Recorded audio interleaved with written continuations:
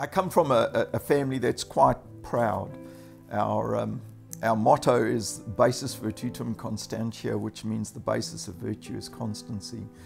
And it was a crest given to us in 1066 at the Battle of Hastings by William the Conqueror as opponents, because we fought for old King Harold. So Merrill knew all this history, you see, that goes with our family. And so one night at college I wrote her this letter and said, you know, I'd like to ask you to marry me, but you've got to understand that if I'm going to do that, you're going to have an interview with the family. You know, you're going to have to be interviewed by my eldest brother and my father and my uncle to decide whether you're going to be a suitable candidate or not. I said, I know this may be a bit of a shock to you, but you know, you're marrying into an elite family here. It was a joke. But I only wrote the fact that it was a joke the next day. And somehow the letter got delayed in the mail.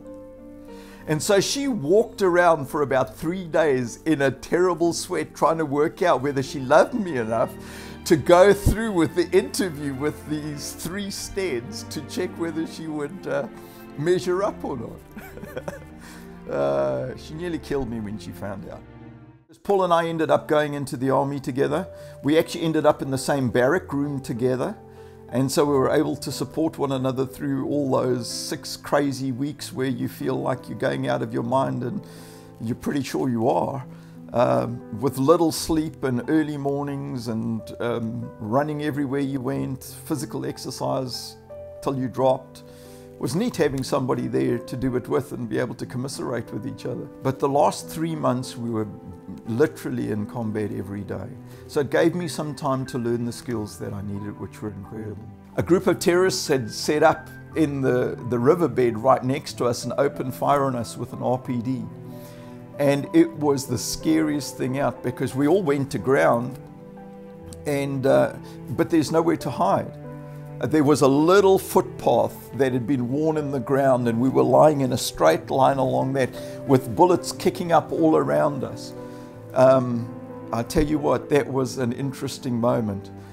I loved going to a boys only school. You know, there were none of the competitiveness for trying to get some pretty girl's attention. It was just guys hanging out together, being themselves. And I think we concentrated more on our education because of that. There weren't the distractions of the opposite sex. It was pretty disciplined school. But I really advocated, because I think that I grew up with a better education because of it. Quit ye like men. Great motto, isn't it? What does that mean? It was a challenge to all of us that we were to have backbone, that we were to stand tall, and that we were to make a difference in our community and in our world. That life was a precious gift that was to be an investment for the benefit of society and our world. Great school to go to. We spent so much time out in the bush. It was second nature to us to live with snakes, and many things that New Zealanders find quite uncomfortable were just part of life for us. And I can remember on one of those occasions coming across a little baby elephant that had been bogged down in mud. Obviously, from the look of it, its mother had tried to get it out and wasn't successful and had walked off. And so while we had some lookouts watching for mother elephant, we got in and put thick branches underneath it and managed to pull this thing out and get it on the side, and left it to itself, wandered off, and sometime later its mother came back and fetched it. So that was, I mean, how many people can tell stories like that?